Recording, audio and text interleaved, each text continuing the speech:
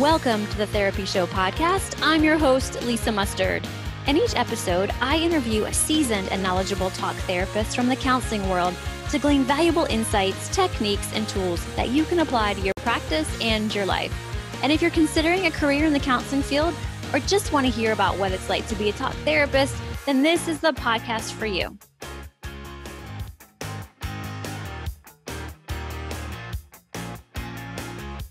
Well, hey friends, welcome back to another episode of the Therapy Show. In this podcast, we dive deep into the world of healing, transformation, and the power of nature. And that is why I am so excited for you to hear from my guest today. Pedro is back for another conversation about plant medicine and healing. But before I dive into this intro about Pedro, I wanted to tell you that I have some fantastic news to share with you all. I am thrilled to announce my latest project called Guided Meditations and Hypnosis Podcast. And it's a special series dedicated to guided meditations and hypnosis. And guess what, y'all? It is 100% free. So what's in it for you? You'll get guided meditations for all levels, hypnosis sessions for deeper mental wellness, and a variety of techniques, including visualization and breath work. So why guided meditations and hypnosis? Well, they're super convenient. You can listen anytime, anywhere. They aid in personal growth and mental clarity. They're 100% free, mental wellness for everyone, and they help reprogram your beliefs and your thoughts to help you live your best life. So to get started, just click the link in the show notes. You'll sign up, then you can dive into the very first episode. And I'd love it if you would share the love with your friends and let your family know about it too.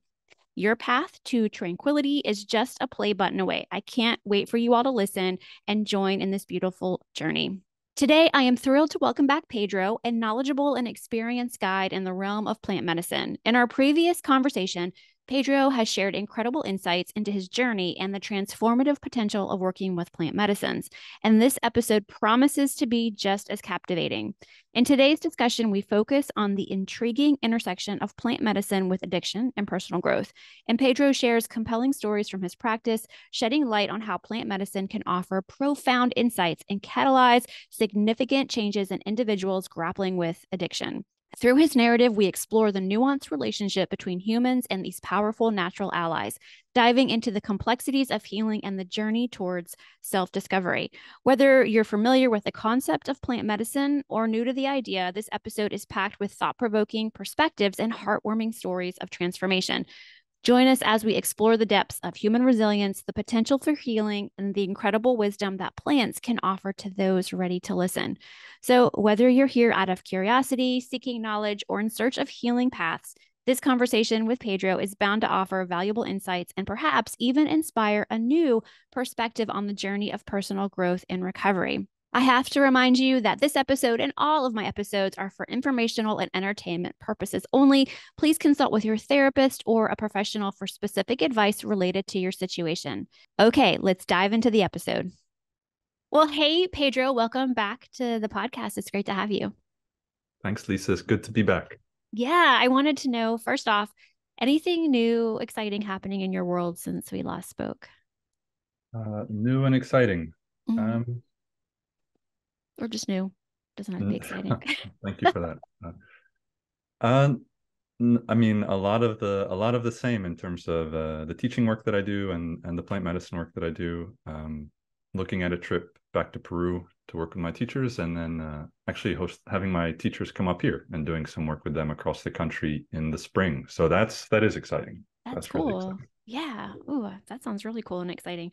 Well, I'm happy for you. I'm glad to know that you are still out there helping people and working with plant medicine. And having you back today has been something we've been talking about for a while, because your last episode got a lot of downloads, a lot of great feedback. So I'm so happy to have you back on the podcast. And today we wanted to really try to touch on three things, but probably just two things, which is plant medicine in regards to addiction, and then plant medicine in regards to grief and loss.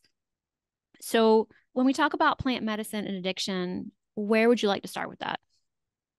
Yeah, I think, well, when we're talking about addiction, we're talking about relationships. Mm-hmm.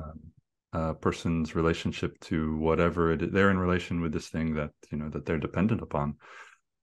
And so if whether it's sex or alcohol or some other object. What we're interested in is, what are they really reaching for when they reach for that thing? Mhm. What are they really searching for, when they are after that experience? And that answer is not simple. Right. So it would be very difficult, for a person to come to a single plant medicine experience and think that they can go in once and get everything resolved, cleansed, healed, taken care of, and that they'll never be addicted to that substance or that thing again.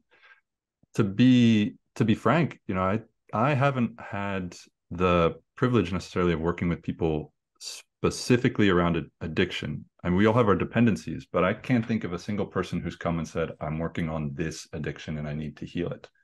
Okay. But I have a lot of stories of people um, who have their dependencies and get clear messages about how to handle those, and the plants really give them the kind of activation energy and the clarity to go about and bring themselves in better relationship. Mhm. So we can talk about some of those, and we can also talk about maybe some sort of messier experiences that people have had trying to work through addiction, because it's such a long haul, Yeah, such a long haul, it is. because of the complexity and the layers, and how a lot of these addictions are founded in our formative years, in our childhood. Hmm. Hmm. So would you say that when somebody comes to you, they're not, like you said, they're not necessarily coming to you because they have an addiction issue, but they have something that's keeping them stuck, and that's when they come to you. How do you know if they have an addiction? Like, do you assess for that, or how does that come up in the process of, discovery with this, I guess we'll call him client? Yeah, we have a long talk, Mhm. probably at least about 2 hour discussion, where I ask them why they're coming, and what their particular intentions are if they sit down in ceremony with me. We also talk about past experience, if they've got it with the plants, and other things. But uh, so they'll bring that up. They'll bring that to the table, if they're wondering about this particular relationship, this addiction that they're trying to handle. But normally, people are coming with, let's say, childhood trauma is, they're trying to heal some sort of deep traumatic moment, and they don't even think about their dependencies or addictions as paramount. But for sure, in part of that healing from trauma, the addiction gets pulled into the story at certain moments during the ceremony and gets worked on. So that's generally how those things come up. Does that answer your question? Yeah, I think so. I guess because I've heard from folks that are, in addiction recovery, that they don't want to try plant medicine because they're worried about becoming addicted, or they're told like, my sponsor says don't do it. It's not, they're worried about me becoming addicted to the plant medicine sort of thing. Like that high or that experience will then become my new thing. I'm not ready for it yet. So I was just wondering if have you heard that from anybody that you've worked with? Yes, Mm-hmm. yes, and there are some people I know who don't, for that reason, don't do plant medicine. I think Mm-hmm. that opens up a huge that there's lots of stories that speak to that in different ways. And as a small anecdote, I'll say that this is not a person I worked with, but a story I've heard of a friend who has done a lot of medicine work, and he's working with a gentleman who had been in AA for decades. Mm-hmm. And after a week long ayahuasca, this was down in Peru, and after drinking ayahuasca for a week in one of his ceremonies, he felt so burdened, and he realized that what the burden that he was feeling was the burden of saying, I am an addict, of that critical admission and that weight that you need to carry when you enter AA. Mm-hmm. And it had served him, when he had first entered, but he realized that it didn't serve him any longer, and he could let go of that. Okay. um, Interesting. Now, that's not everybody, but Right. that was his story. And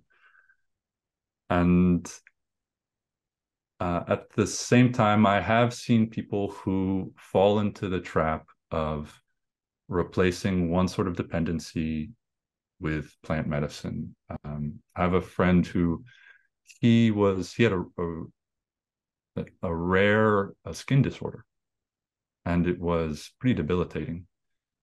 And he had seen many different healers and could not find any healing, really any major help, and until he found ayahuasca. And he actually moved into the jungle, and he was drinking this plant 3 times a week for about 10 years. So hundreds and hundreds and hundreds of ceremonies trying to heal the skin disorder without any real substantive progress. And the people around him, and he told this to me, he said, people around him later admitted that they saw what was going on.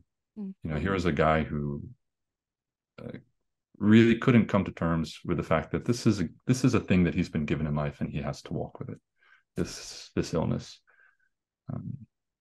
And so really in this case, what was he reaching for when he was reaching for a cup of ayahuasca? It wasn't healing so much as it was resistance, so much as it was sort of self-denial. Okay. And not coming to terms with who he was, even though part of who he was in this lifetime is some nasty suffering. Right. And so since then, he realized that lesson after many years, and he's happily walked away from plant medicine, and he does a lot of community-based healing work, and he loves it. Mm. He's able to carry his sort of suffering, physical suffering, with a lot more lightness. Okay. Wow. Yeah. So the plant medicine it's different for everybody, you know. It's just what it brings to light and what it shows you about yourself. It's on everybody's got a different timeline, everybody's got a different process, and everybody almost has like a different awareness, you know, to what's happening for them. So I find that fascinating, really do. And it just goes to show that healing happens so differently for everybody, you know. It's true. Mm-hmm. And I'll say that if we take a step back, when I'm working, you know, people see this as a substance, and that's fundamentally not how I and a lot of other call a shaman, and also we don't see it. It's not a substance. It's a relationship to another being. And so it's important for us to come to this plant on a regular basis, because it's like calling a grandmother once a week, you know, your wise grandmother, or once a month. Mm-hmm. And you would never say calling your grandmother once a month is a codependent relationship. Right. And so in that sense, that's a hard view to have, and it's not one that in our Western world is prone to adopt. It's much easier for us to see this as an object that, again, we can abuse. Sure gets you thinking about how we perceive objects and other things in this world, you know. I don't know. Some deep thoughts there, Pedro. I love it. Yeah. I love it. And so again, for a little bit more context, like people who've never had this experience of really feeling connected to a plant and receiving wisdom and healing from it. And so they have this experience for the first time in their lives. And then they go home, you know, let's say they do it at foreign country, they go home and the plant is still talking to them, you know, like they wake up in the morning and they feel like they're receiving information from this plant. And let's say they had a drinking problem, and they find themselves now back in their home environment, and they're in this uncomfortable environment, and they feel the strength from the plant. Mm-hmm. And it's like, it's of course they'll want to go and continue working with that plant, you know, and say hello to it a year from now, or 6 months from now, or a month from now, because it's a friend, it's a teacher, and they want to continue that process of giving and receiving that relationship. And like any relationship, yes, it can become abusive. Mm-hmm. And like the friend that I mentioned, who had been taking it multiple times a week for years. Right. Do you have any other stories or scenarios that you can share with us about somebody who may have been struggling with an addiction and used plant medicine and things changed for them? Yeah, we can. There's two different types. So when I was saying that, oftentimes if a person sits down to a ceremony, you're in ceremony for like 6 hours. A lot's going to come up. Mm-hmm. Various scenes will come up throughout the day or night, and there are many people I've worked with who through the process of a night, for maybe 10 minutes, it becomes very clear to them that they have to cut out tobacco or they have to cut out marijuana. Mm-hmm. And they go home and boy, they're on their best behavior for like 2, 3 weeks, a month, and then everything falls apart and they're right back into their old habits. For sure that happens, and I say that to emphasize that this is not, again, it's not a silver bullet. Right. It, Yeah. And I mean, that happens when people are in recovery in AA, it's like, it's just, it can happen to them too. It's for most people, there's a relapse. mm-hmm. So I get that. And we used to see that a lot when I was working in addiction treatment. There would be relapses and it happens. So they would relapse and then would they then want to continue with the plant medicine, or what did you see? Well, those types of um, like overuse or abuse of tobacco or marijuana, like those were smaller issues in their lives. And for that reason, they'd come up in sort of a smaller proportion to other things in their ceremonies. So those people had seen really good progress in other areas of their life, but not with this particular, not in this one, not in terms of their addiction. So it was kind of a matter of what their energies and intentions really were for. They knew they needed to change this, but in truth, they didn't really feel like it. And because it wasn't eating them so Mm-hmm. much, Okay. like these other things were. But I'll talk about two separate people who had really similar experiences in terms of their dependency on alcohol. And so these were both women, and their kind of relationship to alcohol in their youth was heavily abusive, like drinking to blackout, and continued to drink. And even into their adult lives, they would, and it was like 5 o'clock, you start drinking. Some would even be drinking while on the job. Um, Not in a totally irresponsible way, but obviously drinking on the job is somewhat irresponsible. Mm-hmm. And so after their first experiences of plant medicine, both these women had the very clear understanding that they could not touch alcohol. And the way that, and it was such a visceral reaction or visceral understanding that when they came back or when they tried a sip of alcohol or even got near it, there was an immediate physical reaction, like they had to run to the bathroom to vomit. I mean, their body could not handle it.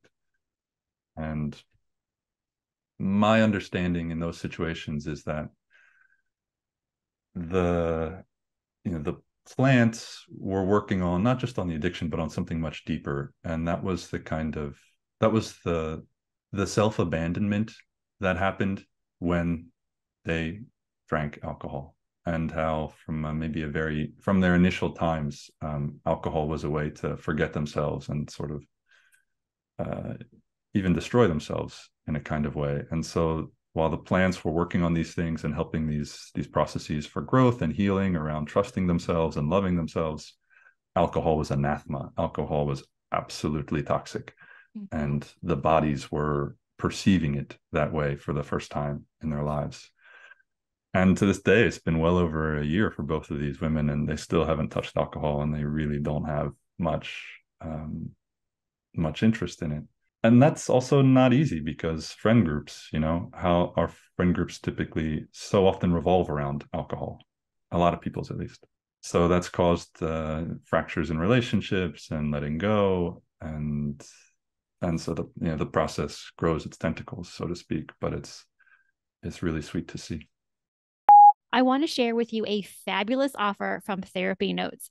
Have you ever felt swamped by endless paperwork and tangled schedules? Then step into a world of clarity with Therapy Notes. Hailed as the gold standard in electronic health records, Therapy Notes is your beacon in the dynamic realm of mental health care. With their round the clock 7-day live phone support, it's evident why they shine with a dazzling 4.9 out of 5 stars on trustpilot.com and Google. From effortless billing to streamlined scheduling, precise note taking, and state of the art telehealth, Therapy Notes is your all in one solution. And for the prescribers out there, they're ecstatic to introduce ePrescribe. And if you're switching lanes from another EHR, they've got your back. They will seamlessly migrate your demographic data at zero cost, ensuring you hit the ground running. So become part of the 100,000 plus mental health professionals community who've chosen Therapy Notes. And to embark on a 2-month complimentary journey, just tap the link in the show notes or use promo code Lisa at checkout at therapynotes.com. That's promo code Lisa, Lisa, at checkout at therapynotes.com. So dive into the Therapy Notes experience today and see why it's the talk of the town. Navigate with confidence and choose the best. Yeah. Oh my gosh. I bet. I you really you were able to get down to the core issue of why were they using the alcohol? What was it helping them cope with, and those feelings of, you said, self-abandonment, is that right? Like they were using alcohol to not feel that, to feel abandoned, is that right? Yeah, Or was we there? could just say to not feel in general, Yeah. Okay. because of early trauma Sure, and that things makes happening in sense. the body that they just shut down, that they divorced from. Right. So yeah, the medicine was bringing them back in relationship to this. Yeah. So I was just curious, like thinking about how you work with them, and what was that process like? So they go through so you have like your pre-ceremony meeting, and then you have your ceremony, and then you follow up with them, right? Hmm. Okay. So in the follow-up sessions, like what are those like? We generally do one, let's call it integration or application discussion, whether it's with a group or one-on-one. And then after that, every person is different. I'm always available, so people can text me whenever. And it's interesting to see what how people come to me. Now, some people feel like it's a bother, but also some people are afraid to ask for help. And a lot of what the medicine teaches is you're worthy of receiving help. So in both of these women's cases, there was a lot of back and forth, and there still is, in terms of how they're doing and what they're going through and how difficult it is, because it's not just about the alcohol, but that's about feeling again and releasing so much pent up emotion and trusting themselves. And people who are afraid to feel are going to stimulate themselves at any cost. And so it's not just getting rid of alcohol from their lives, but it's the other ways that they basically pump their life full of distraction, whether that be something, other substances like coffee, whether that be physical practices like exercise, excessive exercise. And so then what the medicine's asking of them, what the plants are asking of them for healing, is to kind of tear themselves down and tear the structures that they've built in their lives that have prevented them from actually feeling and trusting themselves. Mm-hmm. Yeesh, that's not it's not easy. Yeah. Yeah. No, it's not. And it that's a lot of work for so many people, to go there. So And thankfully, they have therapists. They have other help and not mhm. just me. And that's the best scenario, when you have various people who can help carry the burden of resolving this deep trauma, this long held trauma. A community should really help a person bear that, not just a single health professional Sure. or a spouse. Yeah. Well, and that was something that I was gonna ask about too, was, it almost sounds like the plant, and I'm learning, because I know I told you I'm learning about hypnotherapy and hypnosis, and it's almost as if, like, if someone's in therapy and they kind of hit a wall, and they know something's keeping them stuck, they can't, their therapist, like, they're kind of at like this impasse and they can't figure it out. Like, that's when I would, as a therapist, be like, well, why don't we try EMDR, or why don't we try hypnosis? But I never thought about saying, have you ever thought about plant medicine? Because these are the type of interventions that really can help you push through that stuckness, or push through the wall of resistance, or whatever you want to call it. Like, we could call it a number of different things. So I find it fascinating that, you could be, what you're doing is like a referral out. So go work with Pedro, let's find out where you're stuck. And then once you get there, bring it back into therapy and we can do more work around that. Um, have you experienced that as like a referral from people? Yeah, a number of times. And I think what I would, the phrase that I would use for that stuckness is I would call it ego defense. Ooh, I like it. And we are so defended in this culture. Mm-hmm.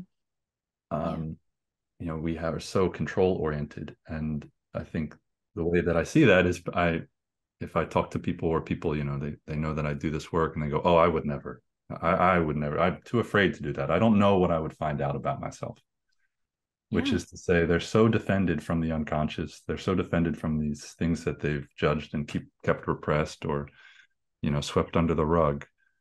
And that's where the stuckness lies, or that's the cause of the stuckness. So these plants have a way of bringing up from the unconscious what's there. Mm-hmm. Uh, yeah, that takes a lot of bravery to be willing to do that, but that's the price of freedom, of liberation. Yeah. Takes a village. You have all these different people that are in position to help and support as like a little village, right? Of community of support. But it takes a lot of being willing to be vulnerable and to let down your guard and trust and and just try something different, you know? It's really interesting. So much pain out there in the world. So much pain. And And to add on to that, mhm, part of that trust and humility is saying, yes, I can accept help from a plant. mhm, Yes, a plant is a living thing that is a teacher that can heal me. mhm, And getting out of that echo chamber in which it's only humans that are going to help humans. mhm. Or it's only other medications can help humans, Yes, getting away from that whole business of I need a pill or I need the medication. And I'm not saying that people don't need those things, but I think just pay attention to what's going on in the world and what we're finding out about quote unquote the chemical imbalance in your brain, and here, take this pill for this chemical imbalance. um it's it's not as it can do more harm than good for a lot of people, but we're so conditioned to think that this is the way, this is how we fix ourselves, this is how we deal with these symptoms, instead of like maybe you just need to process through these feelings and these emotions, instead of stuffing them or masking them with medication. I could go on, that's a whole other podcast probably. but it's true. It's true. I Yeah. agree with that. I agree with that. And I Yeah. do see a lot of that. There's a greater sense of empowerment that comes through this type of work than relying on a pill to mask symptoms, of course. Yeah. Yeah. And I don't know about you, but the longer I've been in this field and the longer I've done this work, I just, I have more of a like wanting to know more about these holistic approaches or alternative approaches, which really they're natural approaches, they're not alternative. They just how things have evolved with our medical culture and Western medicine. This is where we are. And I know a lot of people agree with me, but then a lot of people don't. And that's okay. And I do think that there's definitely a time and a place for medication. I'm not saying that I don't think that, but there's so many alternatives to healing that just do your due diligence research as to what would make the most sense for you. As you're kind of maybe listening and you're wondering, is this for me or not? So I guess that is a good question, is how would somebody know if it's time for them to give plant medicine a try? Um, hmm. That's a big question. It's kind of a weird It, question. I it, think I it, might know how you're going to answer it too, but I'll let you answer it. yeah, that is a challenging question. It is a big question. There's so many reasons that people come. Um, Desperation is a good one. Mhm. I think the sense that there's not been any answers. Ultimately, it's a kind of curiosity or something more than a curiosity. It's a deep intuition that this is a meaningful path for them. And that intuition is probably also going to be mixed with not a small amount of fear. Mm. And I love that because that means it means something, Right. this pathway for them. It would not be normal to come to this type of work and not be a little bit afraid Yeah. or nervous. Sure. Even me, after all this time, I'll still come and get the butterflies before working with some of these plants. Because like we said, there's the unconscious holds so much, um, and who knows what lives there. Yeah. Right. Okay. I like how you answered that actually. You said you actually used the word desperation, and I think that looks different for everybody. But also having that not knowing the fear, but being kind of at wit's end with I don't want to feel like this anymore. I'm tired of living my life like this. Things I've tried in the past haven't panned out for me, or I gave it the good old college try and it just didn't work. But I also think that there's something to process there too when somebody comes to you and they're in that desperation state, right? It's like, well, what have you tried? And I'm sure you have these conversations with them. What is that like when somebody comes to you like that? That's a good point. It is important that people. It's impossible for me to say that there's a right way or a wrong way to come to work with these plants. Mm-hmm. I came to it in the first podcast we did. I tell my story, and I came to it looking to get really high. So who am I to cast stones? I live in a pretty big glass house when it comes to coming to this work, and that humbles me.